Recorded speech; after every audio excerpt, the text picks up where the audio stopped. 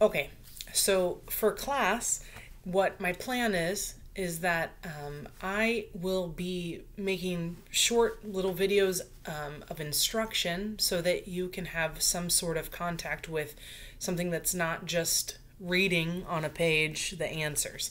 And so most days I'll be posting some sort of video with an assignment along with that. But at 2 p.m., I'll be sitting in front of my computer available to you for any questions or comments that you might have. And so that will be the time from 2 to 2:45 is your class time.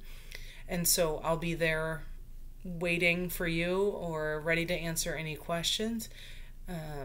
So that is going to be the regular flow. I will also be assigning some projects.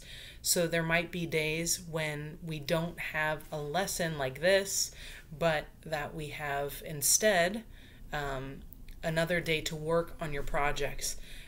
But again, at 2 p.m., I'll be there in front of the computer waiting to talk to you guys, okay?